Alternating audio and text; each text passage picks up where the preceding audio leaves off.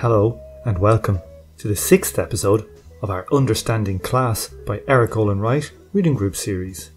Today is Tuesday, the 7th of September 2021, and I'm your host, Tom O'Brien. This week we jump headlong into Chapter 2, The Shadow of Exploitation in Weber's Class Analysis. This week I have the new patrons James McGovern, Jens B, Emma Durr, Georgia Madsen and Smacky Jack to thank.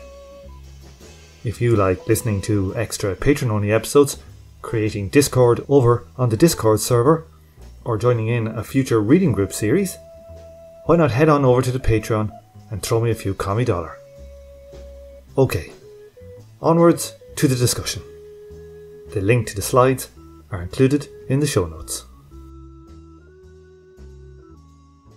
We did chapter 1, so we're going to split chapter 2. We're going to split it in two because it's a very long chapter. In the last section, he did kind of an overview of 3 kind of major areas. One was the kind of gradated kind of idea of class. Second was the opportunity hoarding view of Weber. And third was Marx's kind of exploitation / domination.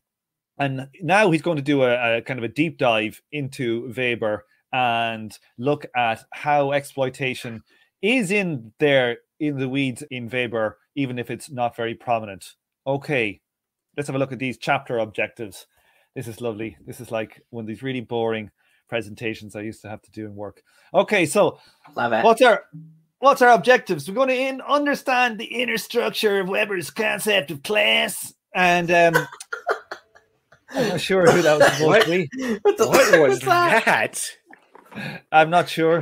And then also we're going to look at the similarities and differences between this and Marx's concept of class. So we're going to kind of dig into the real difference there. We're going to understand we're going to use this interrogation of Weber's work to defend the importance of the concept of exploitation for sociological theory.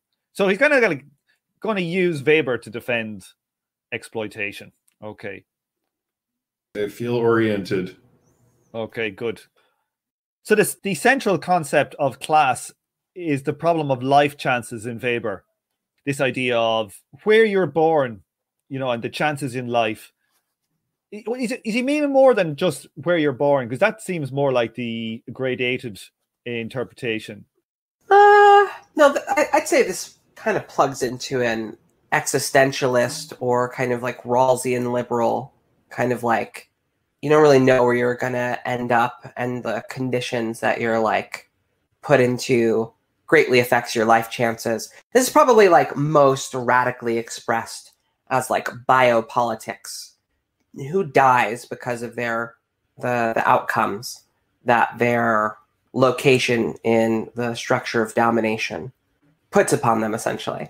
Like, is that biopolitics or is that necropolitics? Because who lives and isn't who dies biopolitics is just about like the management of the population as a resource? Like you want to nurture and like manipulate the population in order to increase the power of the civilization or of the society? Technically, you're right. This is necropolitics, but also you can't do biopolitics without necropolitics. It's like a weeding mechanism of what you're encouraging versus it's like positive versus negative eugenics, essentially. Sure. Yeah. Okay. Yeah. Makes a lot of sense. So fair point. Also, I barely care about this in as much as it forms maybe one of the more radical, like Weberian points of view, necropolitics. I would say that it's Weberian, pretty much. What? Have I made a mess of this already? I don't know that like you've Foucault. Made a mess of it. I mean, Foucault's more Bardouian, and like, one of the things is I think like the 3 schemas, if we attach them to specific people, and then read those specific people into modern theory, it's misleading because you're like 5 chains removed when you're saying like Foucault is Weberian. Foucault might be, but he doesn't fucking know that. Like, yeah, but I guess if we're talking about the mechanisms in a work, we're less concerned with how thinkers conceive themselves and more concerned with like how they explain things. So yeah, I accept that criticism basically. I just don't get the impression that biopolitics was like really what Weber was that interested in formulating this theory. Like, it's more about like just kind of understanding, well, how does this group of people operate in the world? What kind of mentality do they develop? And like, what are the sort of reciprocal relations between different groups that reproduce this way of life? You're right about that. I'm bringing this up as the most radical expression of life chances, essentially. And the one that, growing up, like, just sort of hit me the hardest. Why do some people die for what seems like an existential dice roll? Why didn't they get a chance? Right. It's not. This is not an equality of opportunity problematic. This is something more than that. Yeah. Let us move on. Yeah, I'm just going to say that, like, you know, we should probably change this podcast, this series into like the positive eugenics podcast. What is that? What we're saying, Ezri? Is what I'm saying? Is that what I'm saying, Tom? Is this thing on? Hello? What would Weber say about if the Irish are funny? We know what did Freud say about the Irish? He said like they were the only race that was impervious to psychoanalysis. I'm down with that. That's their D&D racial modifier. Yeah, immunity to psychoanalytic abilities. Yeah, that and displacement. Now, that's a dominant gene that's spread anyway.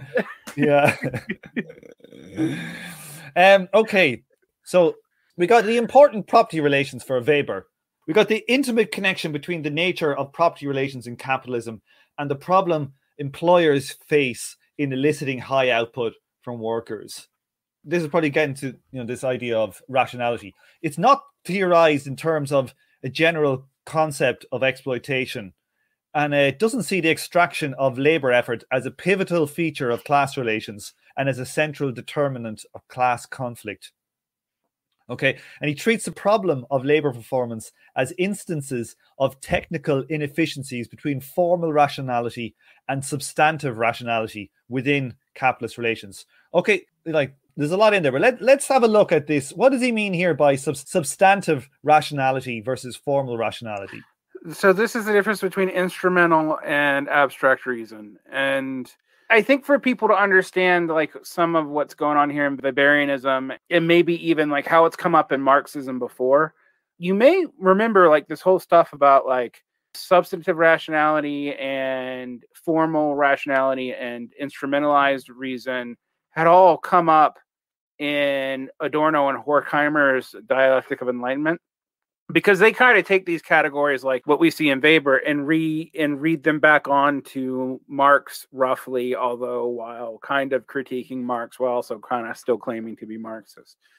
The technical inefficiencies part is something to grasp a little bit, where opportunity cost and technical inefficiencies arise because of class motivation, where like you get the idea Weber thought that if you got these class tensions out of the way, capitalism might be more efficient and more productive. I mean, even though he was a socialist, so it's because the instrumentalized and formalized reason gets more and more broken apart. And yeah, Ezri, you want to step in here? Because I feel like I know what I'm talking about, but I'm actually having trouble articulating it. This is part of why I brought up Foucault in the previous slide, but I think it is more useful to talk about the Frankfurt School. I think they're echoing Weber's fear about modernity and that the iron cage of rationality, where the rationality of means, and this is a kind of a simple way to put it, but the rationality of means consumes the rationality of ends. Weber has a typology of different types of reason, different ways that, humans reason. Moral reason, for instance. People, do you have to process things to see if they're right or not? But in a modern society, those other types of reason tend to get subsumed to instrumental reason. I remember hearing this as a theory, and then I was listening to what at the time was one of the more interesting, like, sort of skeptic podcasts called Rationally Speaking. And they were speaking very plainly, like reason is this one thing, it's instrumental rationality, and that reason guts everything. And that other kinds of reason, they didn't call reason. And it really, I don't know. The example it led to Massimo Pagliucci, that one of the guys on that podcast at the time, I guess, when you were listening to it. Was Massimo still on there? Yes. Yeah. Massimo began to distance himself from both the skeptics movement and reason qua reason, and got really into, and still is into, like weird stoic reasoning as a answer to the problems that he saw emerging from this instrumentalized rationality. Whereas Julia Galef, who stayed, still does the show. I think that show still, I think it still exists. Yes. I just looked at it. I just looked at it recently. Is Julia Galef still on there? I was actually Facebook friends with her way back in the day, but like, Julia hosts that. Julia also began first with this idea of reason qua reason, which dominated it at first, and later on began looking at different kinds of modal reasoning, as an analogy to modal logic. But what's funny is because they're so far down the analytic pipeline, they didn't know this work had already been done in sociology, and that it had emerged in the 18th and 19th century already as a problem. Like, it had already been something that people were aware of, and analytics are kind of actually reinventing the wheel here. Yeah, reason is more than one distinct process, and I think I might have mentioned this earlier, but in a previous episode. But like, rationality of means doesn't care what your ends are. If your ends are trying to annihilate the Jews, you can hire IBM to do cutting edge methods for how you're going to kill the Jews. Like, things that I would include in reason are not considered there. Which is like the whole Frankfurt School point about fascism. Everyone's like, oh, it's irrational and based on mythemes and stuff. And while that's true, there's another sense that it's totally dependent on hyper instrumentalized rationality, and why they invented most of our modern weapons. So it's the mythos of reason. It's how reason becomes ideology and can justify anything. This is what most lay people know reasoning for, as bottom-up rationalizing.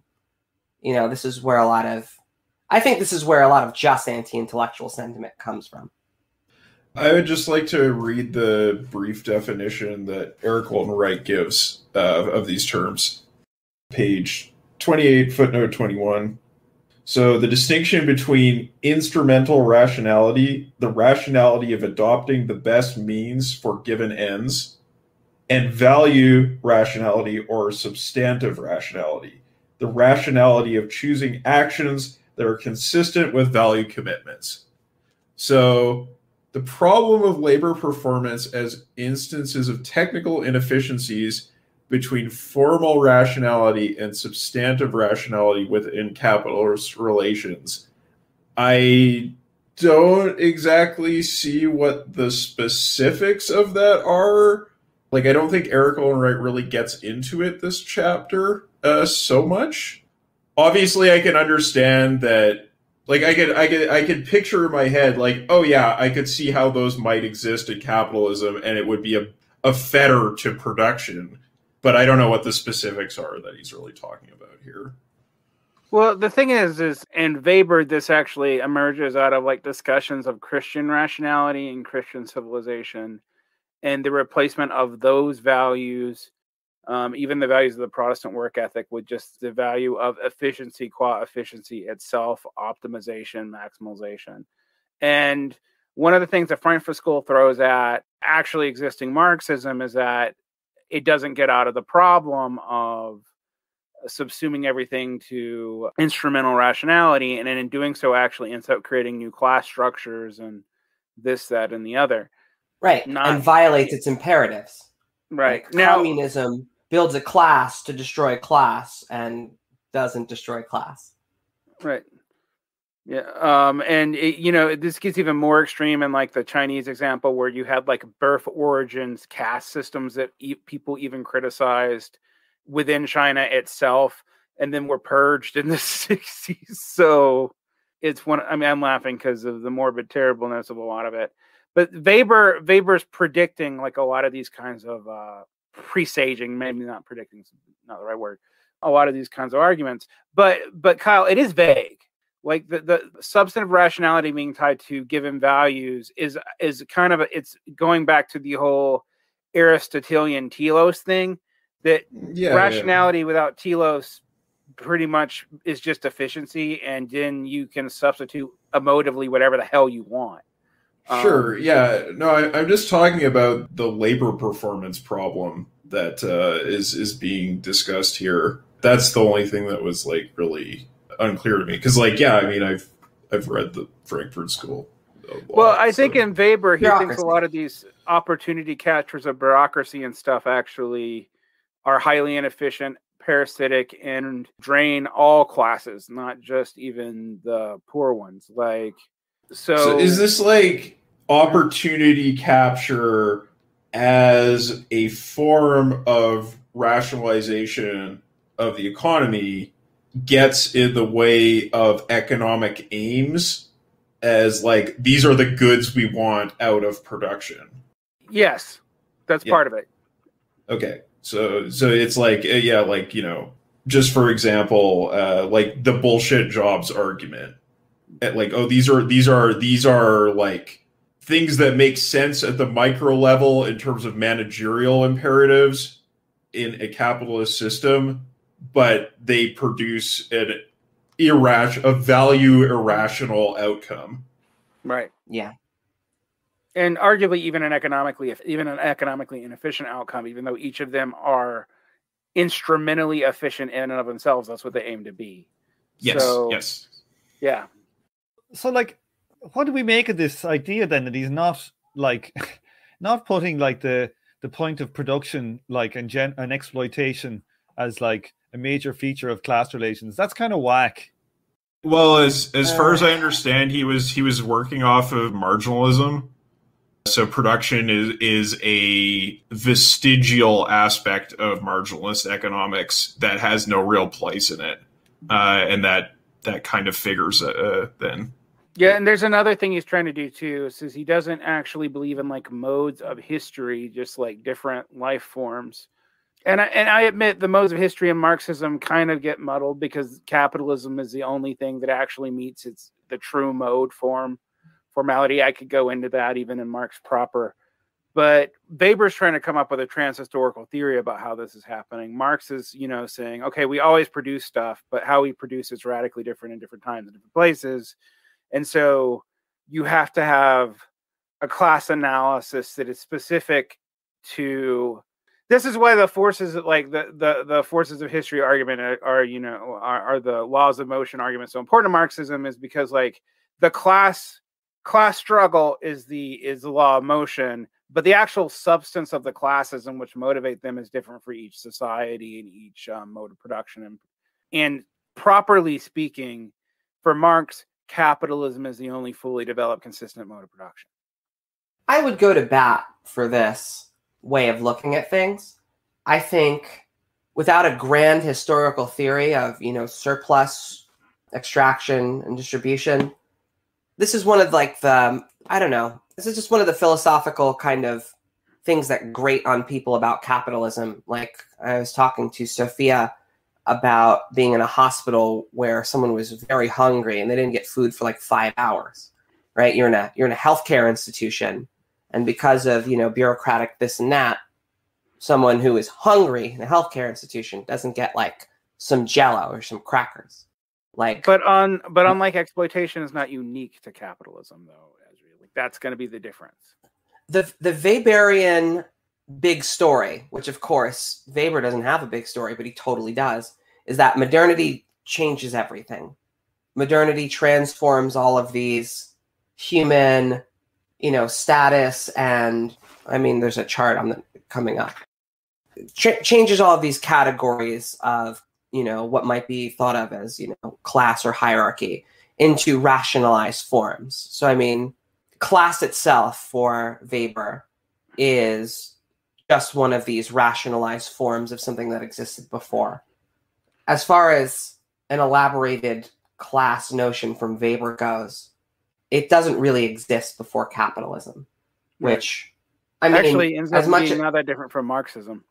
It's not that different from Marxism. And even this concern with substantive rationality and formal rationality, I think it should be obvious where this plugs in Marxism, in the forces and relations of production. You're trying to grow the productive forces, which can mean something more than just producing 1 million tons of steel or whatever. And, you keep running into these situations where the way that property relations work and the laws that undergird that and the power structure around it, actually get in the way of productivity, get in the way of things like resource efficiency, which would, just on some simple rational imperatives, and I don't think they're specifically capitalist, but whatever, you would want these things to happen.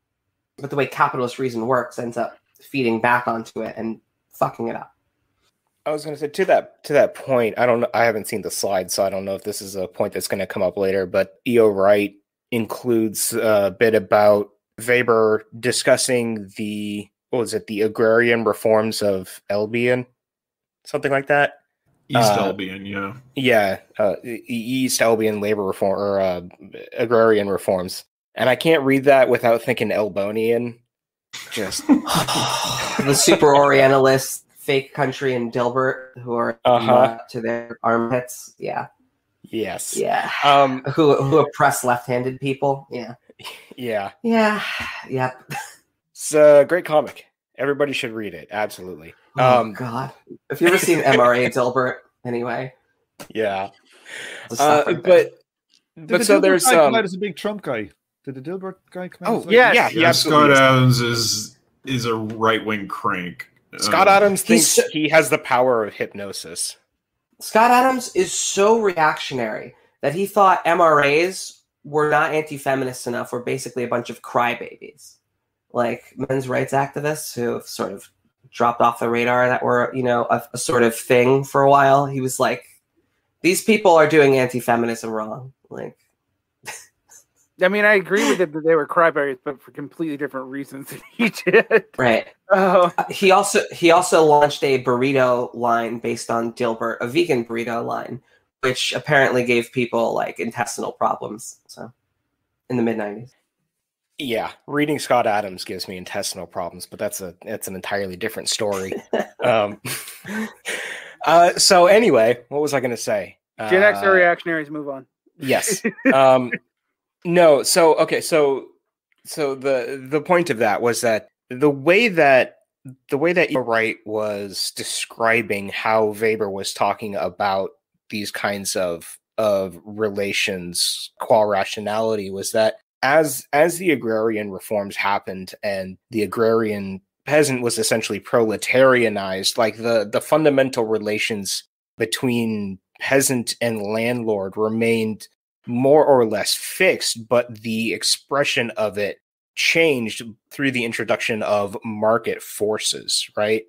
And it was this, there's something that felt in the way that was described kind of like trans-historical about the way that Weber is putting forth an understanding of class relations, and that it to, I think it's your point, Derick, that it's the modernism and its rationality that becomes like the fundamental difference between the relations between various classes prior to the introduction of capitalism and afterwards.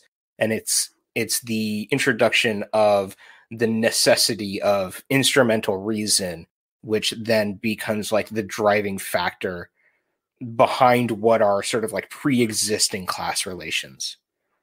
And I'm kind of wondering if I'm sort of like reading that right here in terms of what you were talking about.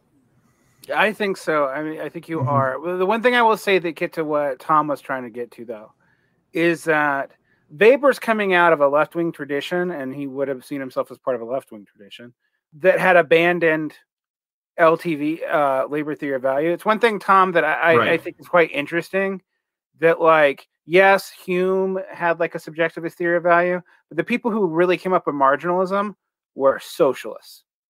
They were not capitalist. and which is hilarious because capitalists sees on to it because they're like, ah, ha, ha, ha, you found a way that we can defeat Marx finally. I thought the marginalist came out of Burkean tradition. It came out of, like, who are you talking specifically? I thought, like, the godfather was Jevons. I didn't think he was a socialist. He was. But he was a socialist, but he was definitely not a Marxian socialist. Right. Like, the socialism that this comes out of is kind of more, like, Saint Simonian influenced has more of an ambiguous relationship to class than Marxism does. So like a kind of like that's kind of like the British Fabian kind of tradition, is it? No, but no, it's more like socialism as, okay, and I'm going to use this word and all the Americans are going to misunderstand me forever, but socialism as corporatism. So you achieve a class of society by all classes cooperating to the point there is no need for class anymore. And I believe the introduction Jevons of that society comes out of essentially like petty bourgeois paternalism. Yeah. Yeah, Jevons specifically, I believe, if I'm remembering correctly, was very hostile to the working class. He kind of wanted just like how can we rationalize this system so these people are making such a fuss and causing so many problems can like find a place in the system and it's not going to be such a mess. Basically, he was proto-Keynes because Keynes also thought the same thing. But yes, they were nonetheless socialists, and that is important to remember. It's just they were not Marxists. But the Austrians seize onto this to be like, ha, we can defeat you now, Marxist. Your socialist allies have given us the weapon to destroy you. I mean, and I know that sounds He-Man villainish, but that's kind of what actually happened. Reactionaries do this all the time. Nice. I guess nice instrumental reason. We'll use it for different substantive ends. Yep. Same as it ever was. The socialists are our enemy. But yeah, I just want to emphasize that point that production is not really a metaphor that makes any sense in a Walrasian. Yeah, sorry, I was thinking about Walra, not Jevons, when I made that comment about working class. But in a Walrasian framework, it's not something that really makes any sense. And it's only included in the theory because it's such an appealing metaphor for how economic life works that you can't really get rid of it and have people buy into your theory. But it's not something that makes any theoretical sense because you're just talking about distribution of stuff in a field. You're not talking about production and its circulation. Yeah, it's very similar to MMT's whole, like, we're going to tax the rich because we need to keep them less powerful, but not because we have any economic incentive to do so. Yes, these ideas don't go away. They reformulate. Yeah, Weber just inherits all this.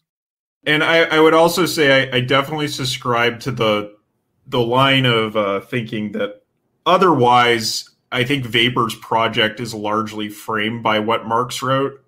Like, even the Protestant ethic argument, I believe the skeleton of it is actually in Capital, Volume 1. There's so much in Weber that seems to be either an extension or a response to Marx, economic theory aside. This is exactly what you'd expect because he's a revisionist SPD guy, right? So there's a wave of Marxists that are revising the sociology of Marx in a way that does away with the need for political revolution, with the understanding that they're still in favor of some sort of economic revolution. And if even eventually that becomes market socialism, and we could debate all day whether that counts. But ultimately, and then it becomes reformism, and then it becomes not even that. Right. Yeah. This is a well-known, well-worn cycle. And Weber, for this reason, becomes the source material for creating, an alternative to Marxist theories of class. And I think it's widely successful because it taps into the things that I'm going to call post-material, so-called economies, economies that are based more on service labor and circulations of things produced elsewhere, or, intangible forms of production, digitalization and that sort of thing. Service work. Yeah, like that sort of stuff is better addressed in a way by the Weberian framework. And it's developed as an alternative to Marx and, an attempt to undermine Marxist class analysis. But Weber has all that in the background, and I think E.O. Wright is very convincing on this score that it's not theoretically incompatible at all. Yeah, it's emphasis, a lot of it. It's just emphasis. But that emphasis makes a huge amount of difference, because you can actually read. It does. You can read shit like that in Keynes or stuff like that. If you want to find it. Well, yeah, I mean, I think if you by the time you get to Keynesianism, you got a moribund capitalist class who's reaching out to various populist and socialist ideas to revitalize itself, and Weber's really convenient for that. I mean, this is also, studying the American left. You see this in the American left all the time. FDR steals a bunch of ideas from populists and socialist and actually fascist, and accidentally creates something like proto-Keynesianism, but he's doing it ad hoc to kind of steal the momentum from these counter movements. Because at the time, as opposed to the 50s opposing these ideas, you actually revitalize your own dead ass ideas by stealing them selectively and undermining them partially. Okay, let's move it on. We've done 2 slides, 45 minutes. We're making good progress. We are making good progress. Now we've got the a moment table. I said Foucault, I knew we were in trouble. That's it. Well, nobody said dialectics, so we couldn't move on. Good That's point. what I was waiting for. Overdetermination. Yeah, there we go. Ezri, you were talking about this table only a minute ago. Do you want to take us through it? This is a lovely table. I think the one that I'm thinking of is further on, but this is what a table this is. Big fan of this table. So table-kun. Yeah, table-kun. The Japanese honorific. Seriously, I feel, Derick, do you feel old with all this anime shit? I have no idea what's going on. I'll tell you, I read anime in about 1984. I read Akira before you were fucking born, a lot of yous. But I've never read anything since, and I have no idea what the fuck is going on. All these people on the Discord server, all this, literally 25%. If it's not Puya talking about his god AI, it's fucking random anime shit. Well, I know you don't know what the hell you're talking about, because you said you read anime. You read manga, you watch anime. Manga, there you go. There you go. Fucking right. Fucking right. I don't get it. I was just old enough to be around when Legend of the Overfiend was a thing. So I know just enough to follow these conversations, but I have if all these titles and stuff these youngsters mention, I don't know. Fucking millennial Zoomer cucks. Somebody listening to this though is going to get the table-kun reference, and they're going to be laughing their ass off. And I made that for them. No, Tiberius, you've woke me to that. Honestly, I do know what you mean. Oh, that's true. Yeah, that's true. Yeah. I just got called Kaido-kun on a daily basis in Japan, because that was the proper suffix to use to my name. So it's not alien to me in any way. What does it mean? It's just a word you use to refer, it's a respectful word to use to a younger masked person in Japan. Younger mask person. Masculine. Yeah, masculine. Yeah. Okay, sorry, yeah. I was thinking. Okay. Well, yeah. Because in Korea they just don't have a respectful word for younger people, because you wouldn't need it.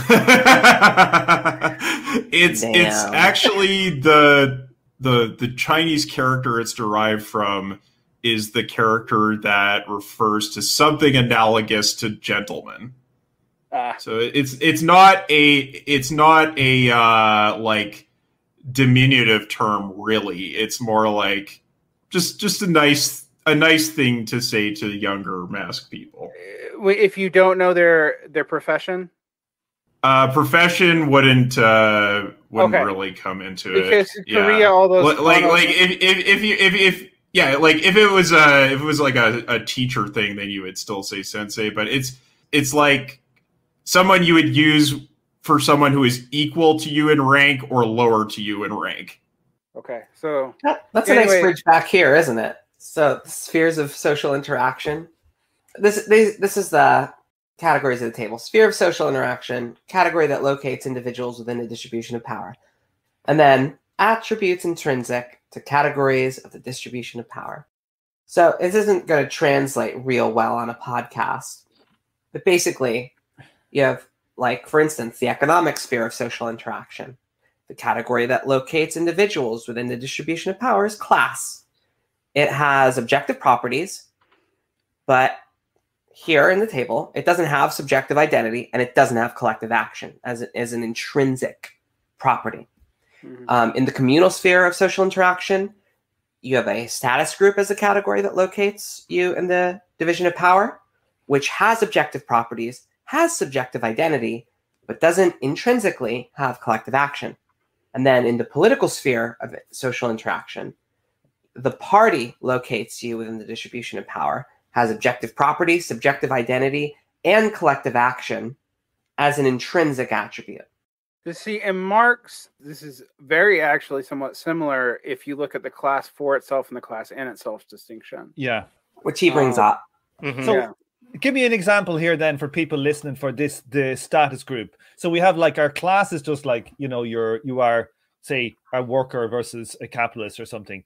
Your party, you are in a workers' party. But what is, say, a status group that doesn't have collective action? Give an example of that. Your racial group, and the thing is, it's not that it can't have collective action, but collective action is not intrinsic to it. So you can be black and not participate in black collective action. I think blue collar is analogous as well. Yeah. Or an Ivy League student. Something, or you're part of the Ivy Leagues. So, anything. It can be anything. Pretty much all your intersectional identity categories actually belong in the communal status group thing for Weber, which is actually interesting because we can think of Weber being used, with stratification theory to like block out Marx, but you have to also block out a hell of a lot of Weber to use it the way we would use it. Yeah. But status group would cover those big intersectional identities, right? Because subjective identity is an intrinsic part of that. But also cover like religion. It would also cover. Well, right, but it would also cover things that are like a little more like tangential to these more sort of foundational, identities. I'm using the term identities, but we're really talking about something, maybe a little deeper than that intrinsically has identity as part of it. But then it also just breaks down to very, like high school cliques or something. Like this is a very like, were you a concept. Drama kid? This is an extremely flexible concept that rhymes a lot with people's experience. This is why I think this framework is really valuable, because it doesn't just happen to my preferred world of abstract underlying mechanisms, but it resonates with, how people experience different forms of discrimination or what have you in a way that is relational. It's not purely individualizing. This is a big step forward in interpreting the world as we know it. Like, I don't think this should be dismissed as an anti-Marxist way of looking at things. Yeah, I think it's just another way of saying a similar thing. The so just to clear up here, like, is anybody on the panel? Was anybody on the panel a drama kid? Can we just clear that up? Derick, you were an actual drama kid. What does that mean? Like, does that mean like you did plays in school? I was not an actor. I was a crew member. I was surprising to no one that knows me and knows drama. I was a stage manager. So I was basically a professional bully. So that's not we really hated you. Utilizing your best qualities, Derick. And Tiberius, what were you doing? We used to have interclick wars with the theater tech kids. Theater tech kids, fuck's sake. Right. Okay. You were a goddamn actor? Hell yes, I was. Scum. Of course, Tiberius was. Really.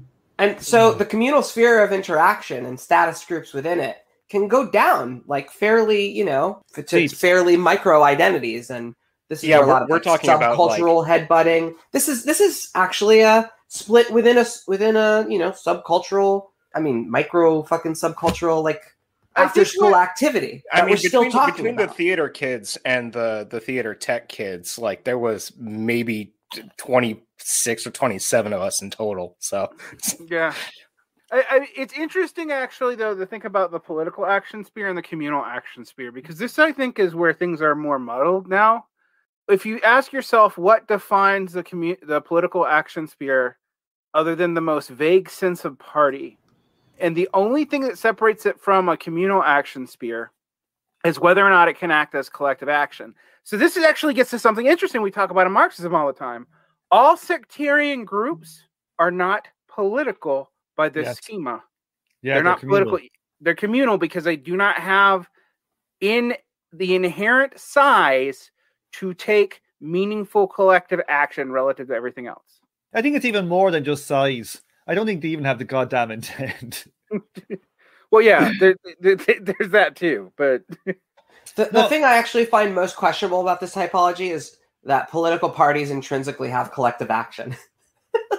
Yeah, I know what they mean because you in theory the Democrats could get everyone to have them vote to raise the minimum wage, but that's not actually what they're going to do. Well, yeah, but are they an actual party?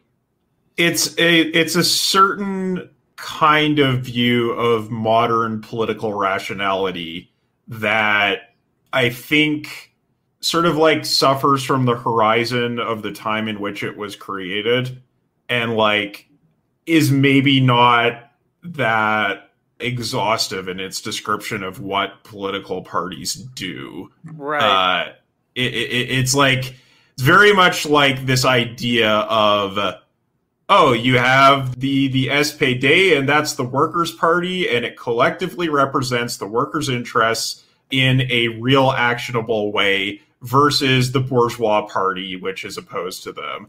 And there's a kind of logic and reason to that, which is somewhat alien to the sort of mealy-mouthed, waffling, directionless view of party politics that is much more common today.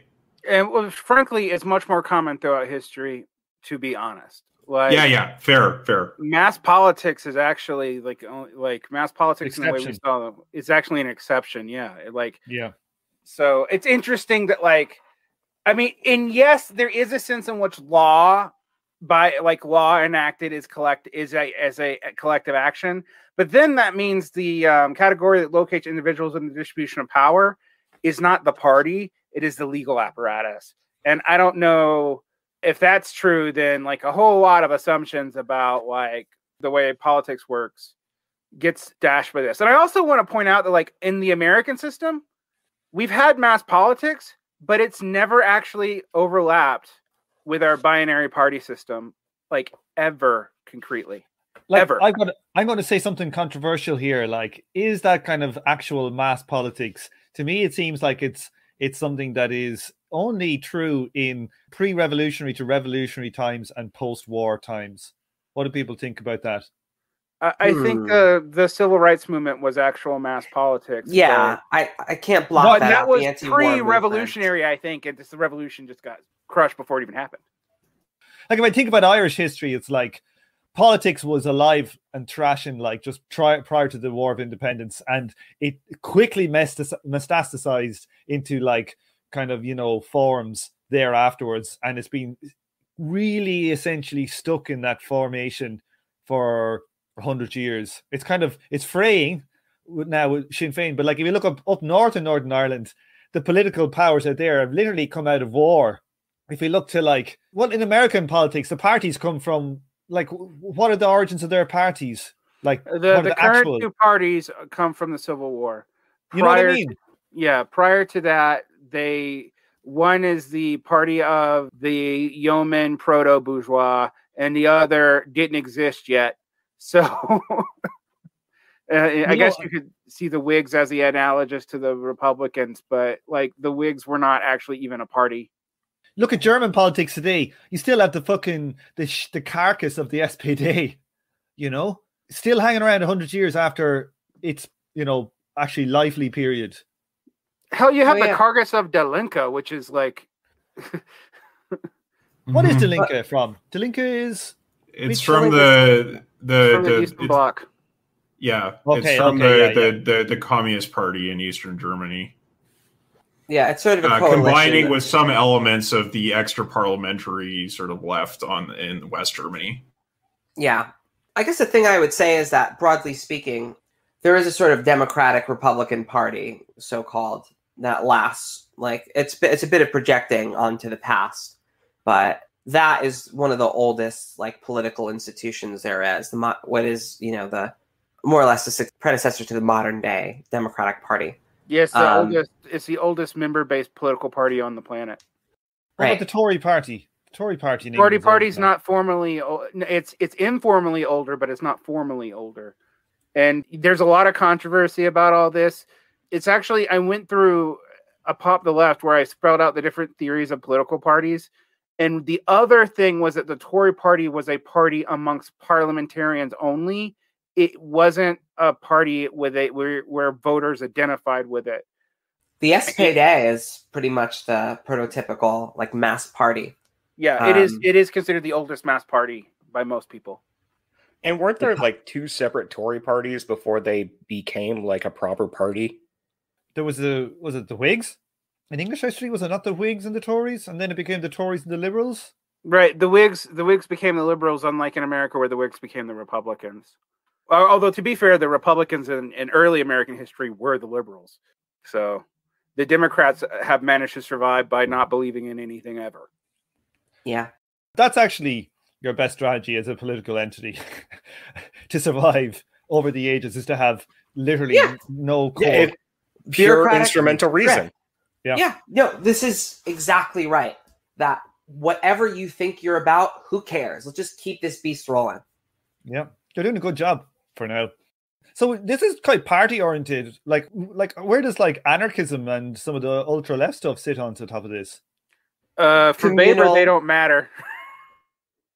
I would say communal and economic. Do they intrinsically have collective action? No, but they can. Right? It's not an intrinsic dimension of the category. But if it did gain a collective action capacity, that's pretty much it. This is another place where it gets weird because, like, if churches, for example, take collective action, they're a communal status group. Weber would not make them a political group. They would remain a communal status group. Whereas if anarchists became like a collective actor, they would become a political, like that. That's actually an unclear mechanism in Weber. But this ties exactly into debates around, is anarchist organizing meaningfully different than political organizing? Because once they start developing collective action potentials, they do end up either paralleling party structures or formally kind of announcing them. So like the union becomes a party, is it? Yeah. I mean, something like that. And I think that this points to a real, I don't know. I don't think this is just a quirk of the typology. It points to a real kind of paradox and, two intuitions clashing that, you deal with when you're trying to do something like politics against politics or whatever. So this is like, if we got really, I'm going to make an analogy to science for nerds. This is like how a species is like supposed to have a defined criterion, but it really doesn't. And sometimes some species are really subspecies, or maybe they're not species at all because they can interbreed, although they're not supposed to, but then they can. So all these taxonomies are inherently on liminal cases more fluid than, I honestly think even in Marx that's true, even though I think it's a little bit more objective. It's true about taxonomies. Like the real world doesn't necessarily. What's the objective property of status groups, though? Like, I was actually thinking about that. Like that they exist at all? Like, because class. If you break down status groups under modern sociology, you have the difference between identification and classification. So what you see yourself as and what you are categorized as or classified as. Class being short for classification, right? but also that's specifically economic. Whereas, for example, Ezri and I are both of some mild Hebrew descent. Ezri's got a lot more than me.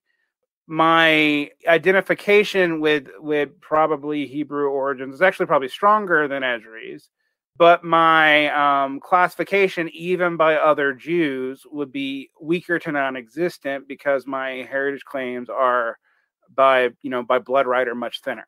So are you Derick, saying then that you're a weak ass Jew? Is that what you're saying? Yes, I am a weak ass Jew. Only by blood.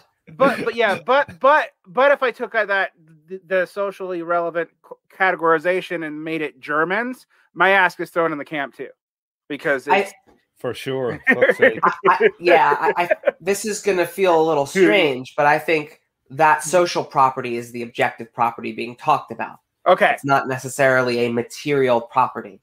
Well, and to that point, my brother and I have a long running joke that we're both white until we show the cop our ID cards, because our dad is from Punjab, and so we have Punjabi names, and so as soon as the cop sees non-white name, or as soon as some well-meaning liberal goes, "Oh, but no, where are you actually from?"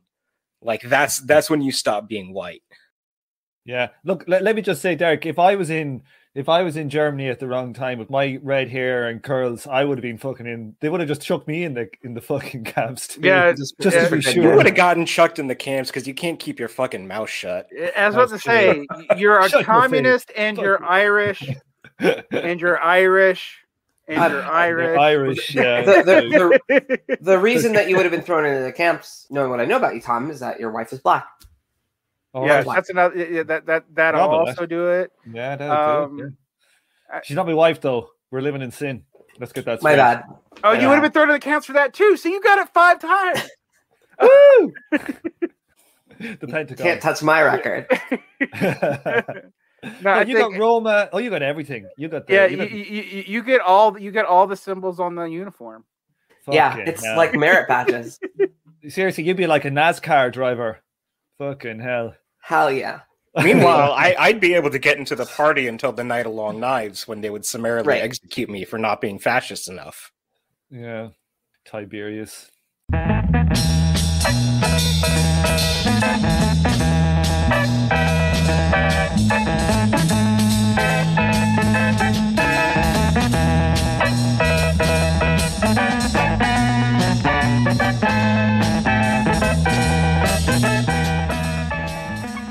On this episode, you heard the theme tune The Order of the Pharaonic Jesters and Night of the Purple Moon by Sun Ra and his orchestra. Thank you for listening, and please join me for the next episode of From Alpha to Omega.